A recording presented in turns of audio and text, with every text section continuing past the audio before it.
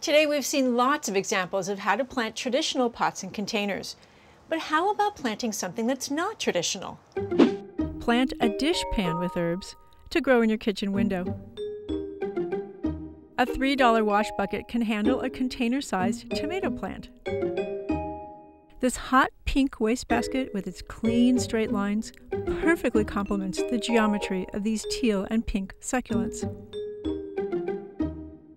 Remember that these kinds of plastic items are not UV stabilized, so while they won't last outside forever, they'll give you a year or two. Or you can use the same herbs to plant this insulated bag. Just remember to poke holes in the bottom. Isn't that a cute gift? What else can you plant? A soup tureen? A big cookie jar? Maybe an old potty seat? As long as it's waterproof and you can poke holes in the bottom, you can plant it.